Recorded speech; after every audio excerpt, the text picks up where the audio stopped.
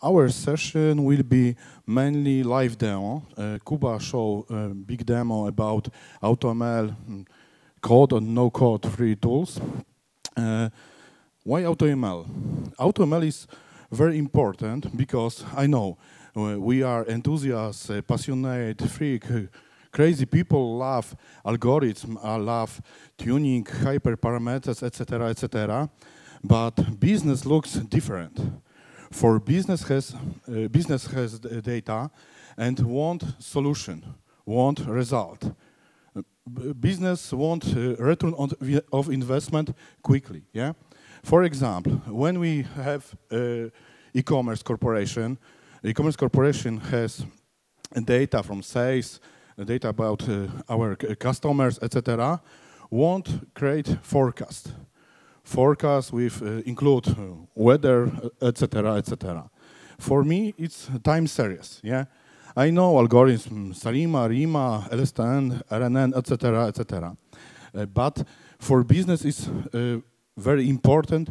Quickly realize project, quick win. Yes, and this is point from business, not from research.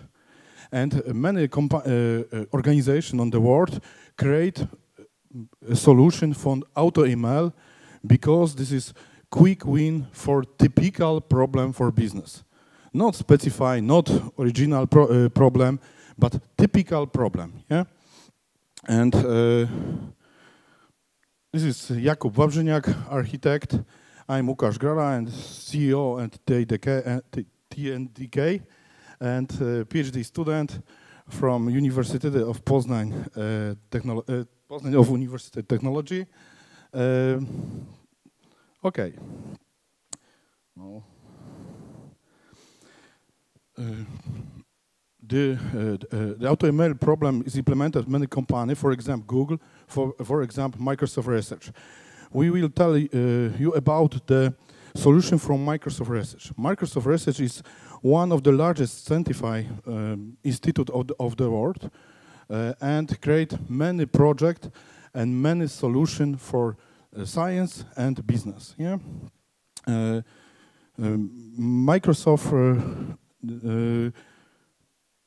Microsoft defined several challenges. These challenges build solution end-to-end for production. Yes, from data to ready to use, ready to production model for business. In AutoML include three phases. First is transform feature. Yes, because we have data and mass transfer feature. Next step is identify model and tune parameters.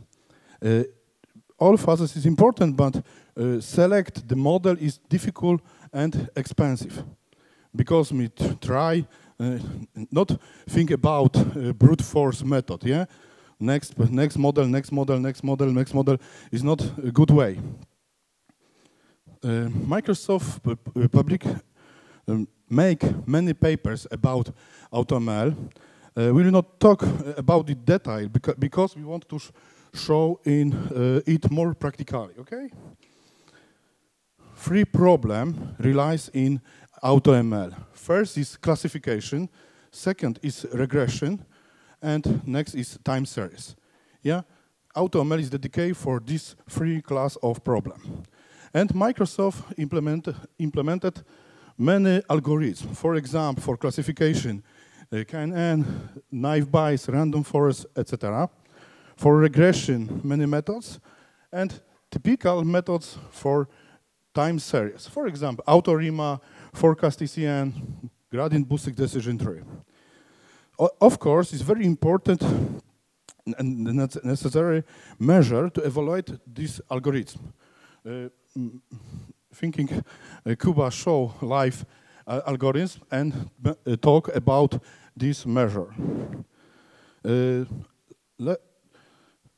Of course, methods, features, but very important is implemented in production environment. Yeah, and Microsoft offer pipeline for this release.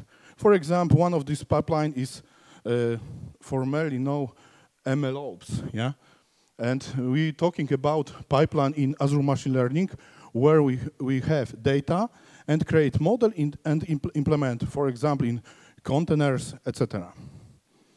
This is typical pipeline. We can realize with design no-code environment, or with use, for example, Python. And now live show with Kuba. Okay, live show. Thank you, Łukasz, for this general introduction to AutoML. Well, now I think you have more or less a general overview of the Microsoft approach to automated machine learning, and let me show you this solution live. Okay, let me switch to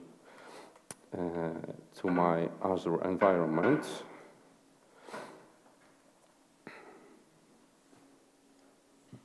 Do you see? Yes. Okay, so to start our journey, okay. Just the resolution.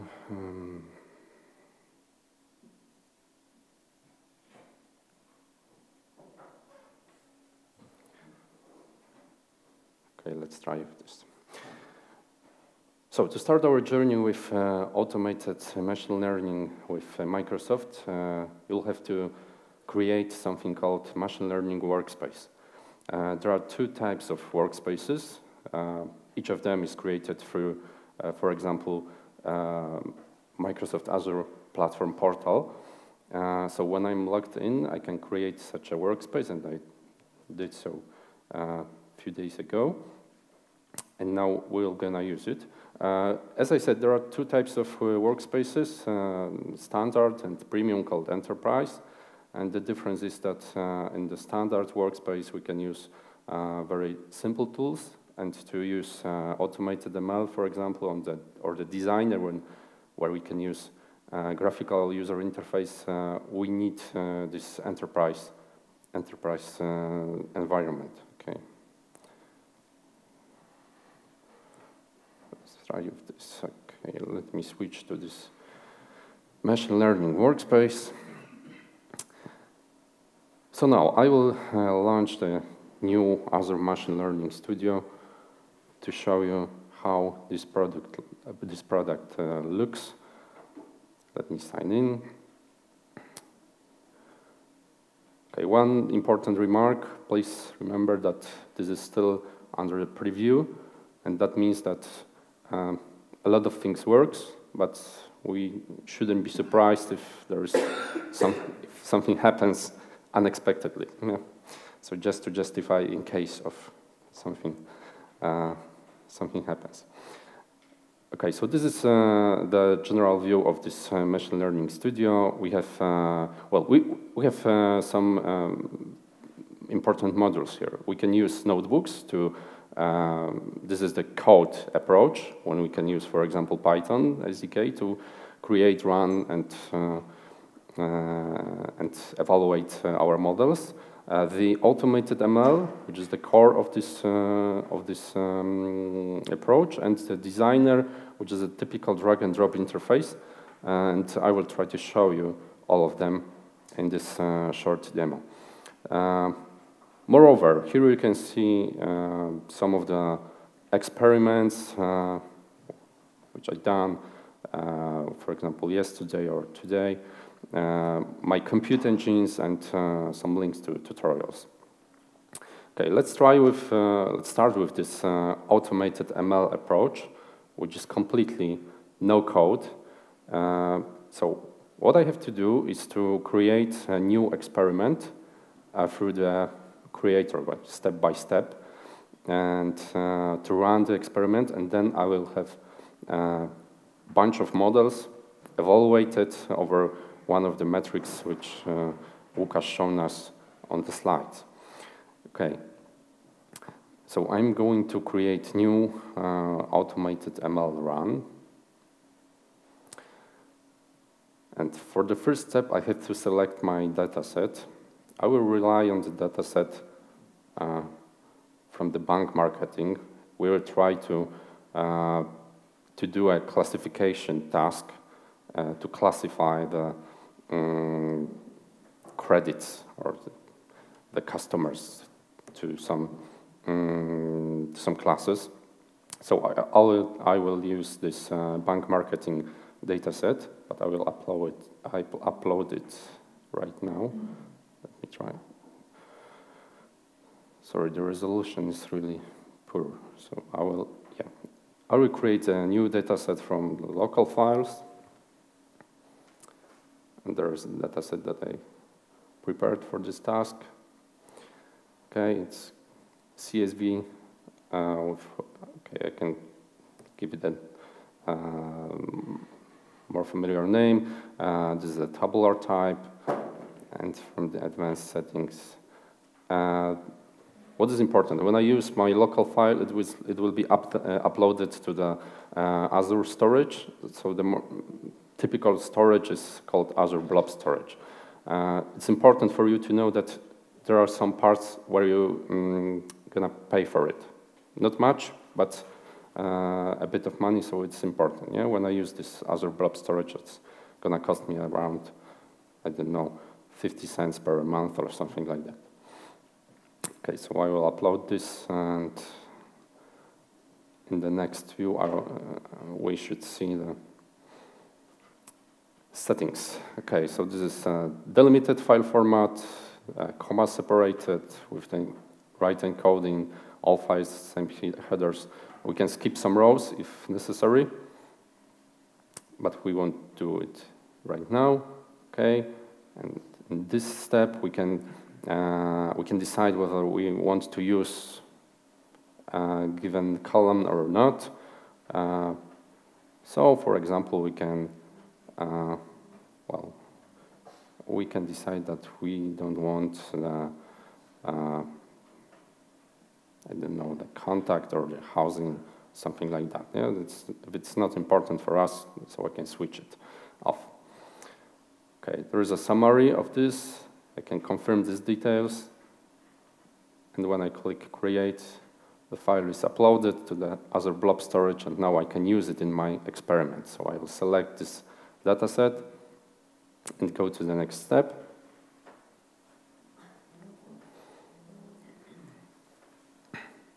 Okay, now I'm configuring my my experiment. So I have to do some necessary things. And okay, one more remark. If you have any question during the presentation, please interrupt me, and I will try to explain a bit more if something is not clear for you. Okay, so for now, I will create a name for my experiment. For example, something like that. The target column is the column I will try to predict, yeah, this value. So I will use a column called Y. It's prepared in this data set. Now I have to select my compute target. And the compute target is a cluster of the virtual machines I can use to train my model and to evaluate results. So if I don't have this compute target, I have to create a new one. Well, I have this compute target, but I will show you how to create a new one. So I will click Create a new compute. I have to prepare a name for it, for example, ML compute. And now I'll have to select the size of the virtual machines that I'm going to use. There is a bunch of machines that I can, the configurations that I can select. The default one is DS12 V2 with 4 virtual CPUs and 28 gigabytes of memory, and it's enough. But there is also a quota on each account. So I can't have more than, as I remember, 20 virtual CPUs on my account. So when I say you that I have this compute, I can't create more compute engines because I'm gonna be above this limit. Yeah. So just to show you, here you can select the given virtual machine size, and here you can define how many nodes for minimum and maximum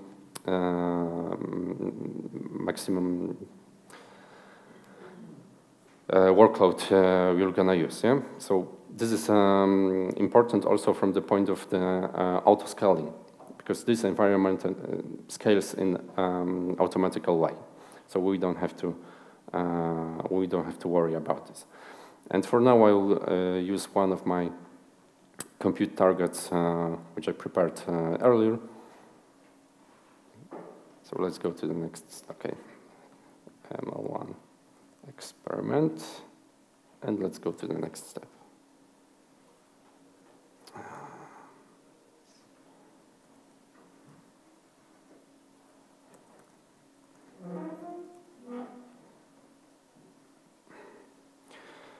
Okay, in this step, I will have to select a task type. So as Łukasz said, there are 3 typical tasks which we can solve with automated machine learning. And the first one is classification, second one is regression, and the third one is time series forecasting. And right now we have a classification task, so I will select this classification. And well, as you can see, there's also a checkbox for enable deep learning.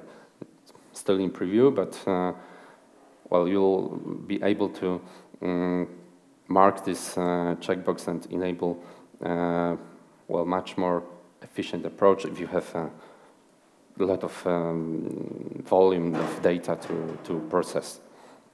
Okay, some additional configuration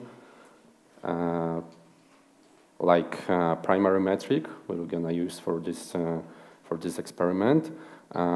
As you can see, there are, as Łukasz said, there are some typical metrics which we can use, for example, accuracy or area under curve weighted, and this is the one we're gonna use in this experiment.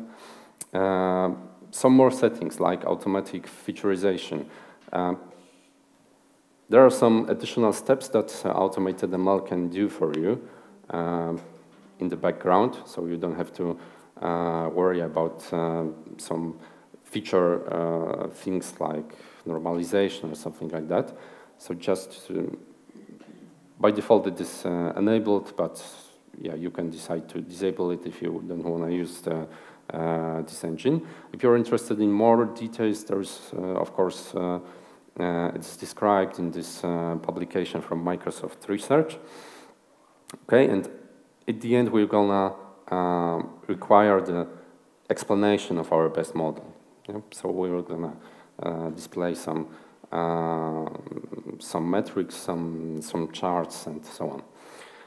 What more? We can decide whether we want to test, to train some, to use some algorithms or not.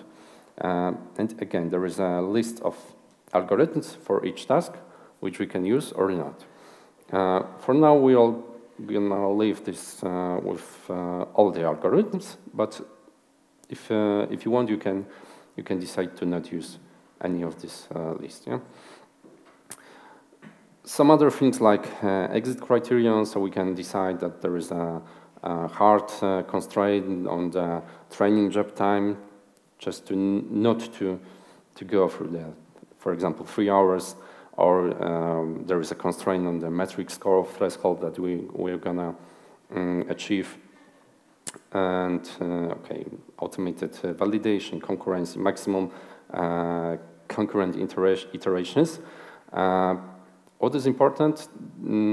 This value needs to be at most the number of maximum nodes in our cluster. Okay, so for validation type, we can use, for example, k-fold cross-validation. And okay, just for the time reason, we will decide to use 2 cross-validations. And now I'm gonna save these settings. Okay, about the featureization settings, we can also decide that when we use this automated featureization approach, we can decide that we're gonna include or exclude some columns from this thing. Okay, and now that's it. Let me click finish. And now my machine learning experiment has started. task type is classification. We selected the metric, and now we can observe live what is going on. Yeah? So each model is trained one by one, and we can observe when the task is finished. We can observe each metric and go to the details. Well, let's see if something happened yet. Not yet. Preparing. So it's about to start.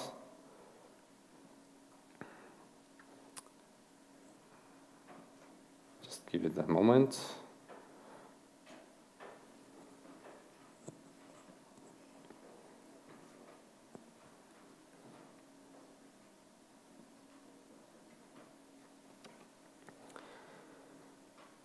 Okay, one more minute. Let's refresh. Still preparing data, automatic featureization in the background, as I said before.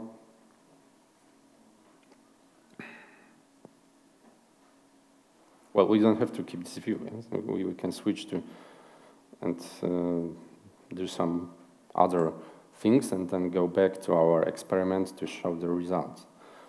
And okay, let me show this what's going on. It's still preparing.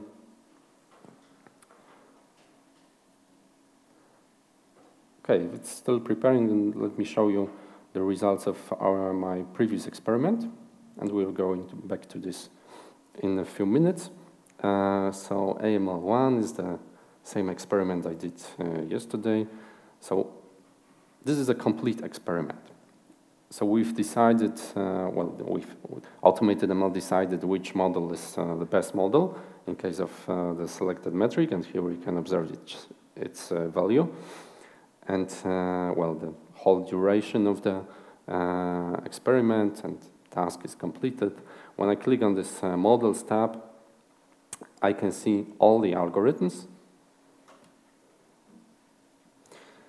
in terms of the selected metric and the duration of each step. And what now? I can go to the details of each step to visualize how the given algorithm performed. Yeah? So, for example, I can observe precision recall chart. I can observe calibration curve, and then gain curve, and ROC, and lift curve, and, for example, confusion matrix. Yeah? So this is something we can observe for each model in each step.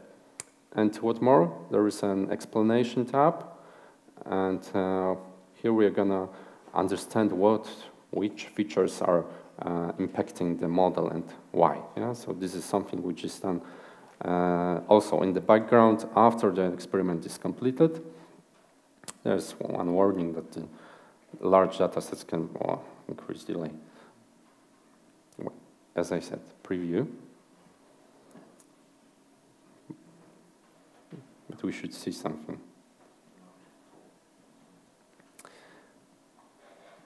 Let me rely on the raw data.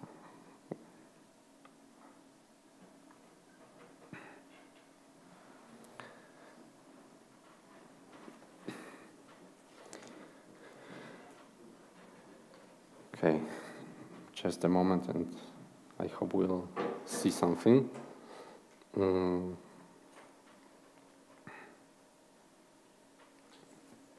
Do you have any questions for now, maybe? How does it compare to a data scientist? Like, if I had data scientists work on a product for, let's say, a day, would you achieve on average better results than AutoML or worse results? Can you repeat this question? Because How does it compare to AutoML? How does it compare to data scientists? So if I had a data scientist, who, for example, worked on this project for, let's say some variance, like a day or a week, would he, on average, achieve better results, worse results, the same results? How would it look like? I mean, I know it's not like a very precise question, but I guess that there were these sort of experiments conducted. Yeah, but the question, the answer is a bit complicated because I can't tell you better results, worse results, but he or she can achieve these results much faster. And this is from the business point of view, this is one of the most important things. Yeah? So we don't have to do the repeatable things with the, for example, featurization and testing the same algorithms, the same models, the same approaches. So we can use some kind of automated environment to test this against our data set. But we know that in most projects, like the modeling part is the shortest. It's not the most resource intensive task. So if I can cut this 15% of my workload, then it's not that much. So is it like, can we say that there's a lot of gain from using AutoML other than this skipping this modeling part, which, as I say, is often not the most resource intensive? Well, I think no one can promise that. No one can promise that, but we will have to answer in terms of many things. Yeah, so we can continue this discussion, I think, after this session, because there are many things that we have to take into account. So if you are interested, we can talk after the session.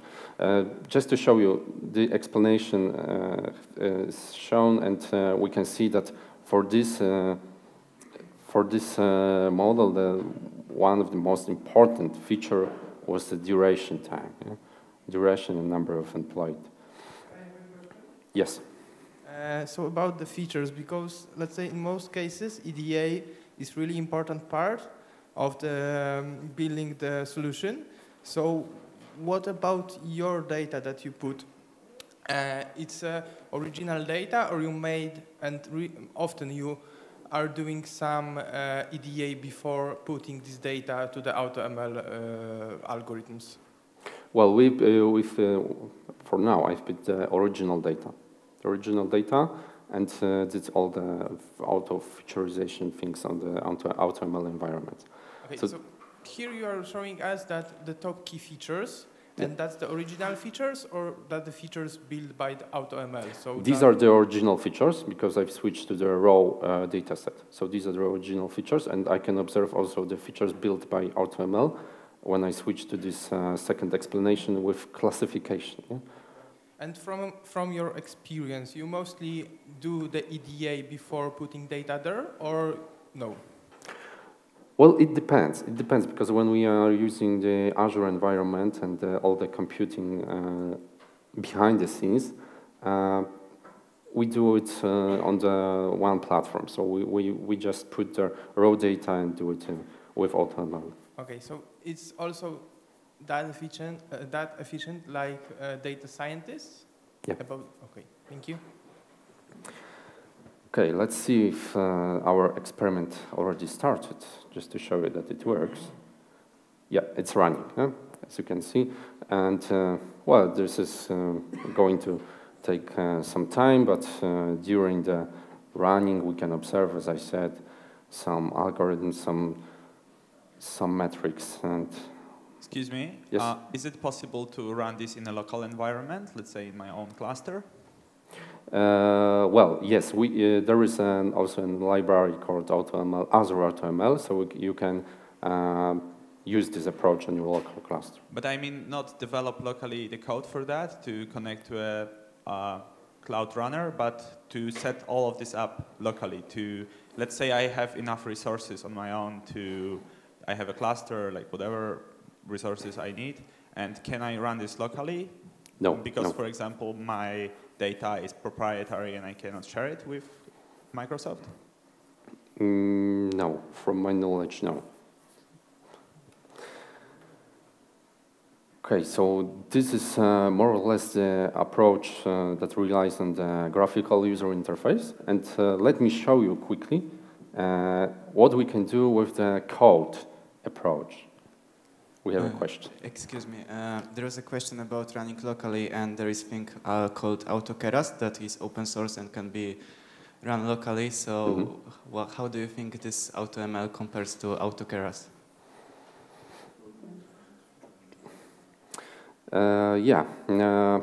There are some leverages in the Azure Machine Learning AutoML, which we are going to discuss a bit later. But just to mention, for example, an ease of deployment. So you can automatically deploy the best model using, for example, Kubernetes cluster or Azure Container Services. I will show it to you. And of course, the featureization. Yeah, so this is the main difference, I think. For example, we have e-commerce and have 10,000 products, and one product, one predict, one forecast, and create pipeline which generate 10,000 forecasts for this product. Yeah, this is big solution where we create pipeline from data to end product in production. Yes, it's not the same which research specify original, very good model for one problem.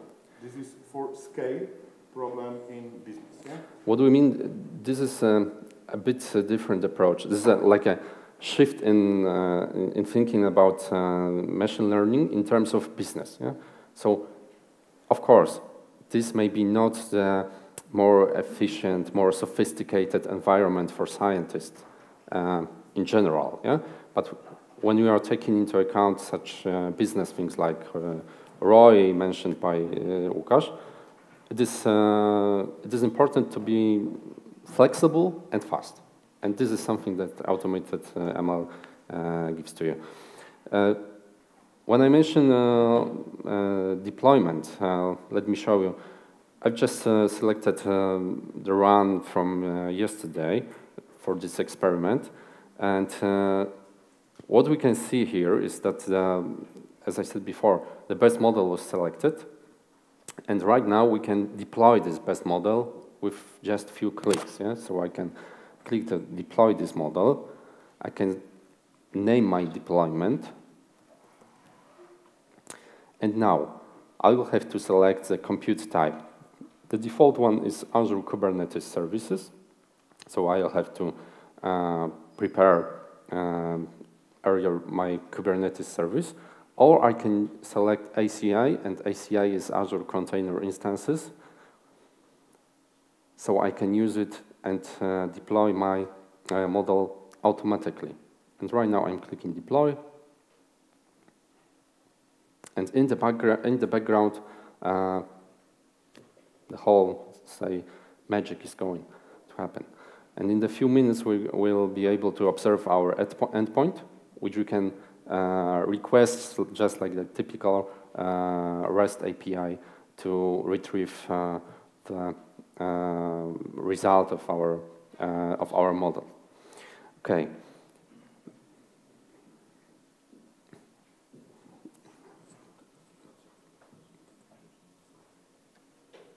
I have two more questions. First question is, can you deploy it locally at least? Or everything has to be done in the cloud? You can download your best model. And what's the, okay, so but can you deploy it on your own? From this environment, yes. Well, you can download your model and deploy it on your own. All right, and what's the format? It's PKL. Okay. Yeah. Right. And the second question would be, can I, let's say there is a given amount of the algorithms that Microsoft has implemented here. Let's say I have a bleeding edge architecture that I want to include in my AutoML process.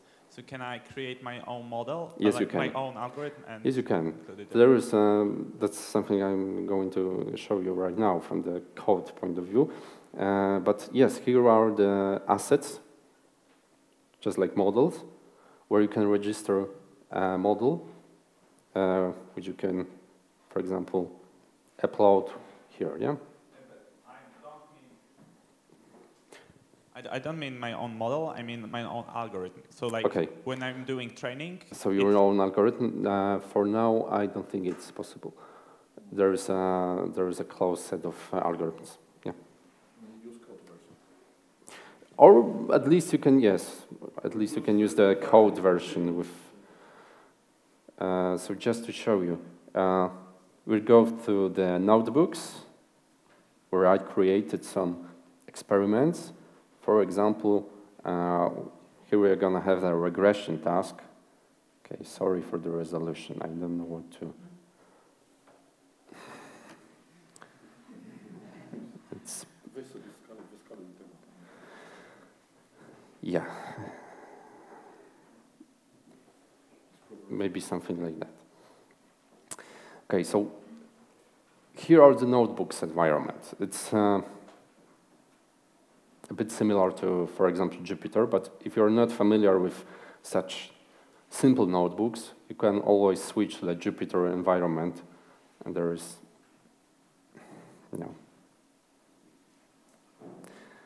there is this switch. So we can click on Jupyter and open it in Jupyter on Jupyter Lab. Yeah? So if we are familiar with the Jupyter environment, you can also use the Jupyter here. But as I said, these are the typical notebooks. Okay, so here we have a regression experiment where we use this AutoML library, and we use the AutoML open data sets, some typical data sets, like, for example, this with New York taxi. So where we're going to predict taxi fare. Yeah? Just to simplify things, I've limited this to 3 months in terms of time, because we are running out of time a bit. So we use this 3 months to create our data set. Yeah, then, here is the brief overview of our data set. And what we can do, we can build we've built here a time feature based on the LPIP pickup date time. So we've just extracted this to day, weekday, hour, and so on. And then there is a new data set. We've removed the non-used columns. So we've just limited it to the most important ones. We can, of course, use some description of our data set to observe the mean, standard deviation, minimum and quartiles, and maximum values. Well, then we've decided to limit this to only to the, this is in New York City, so we've limited this to the Manhattan area in terms of the latitude and longitude.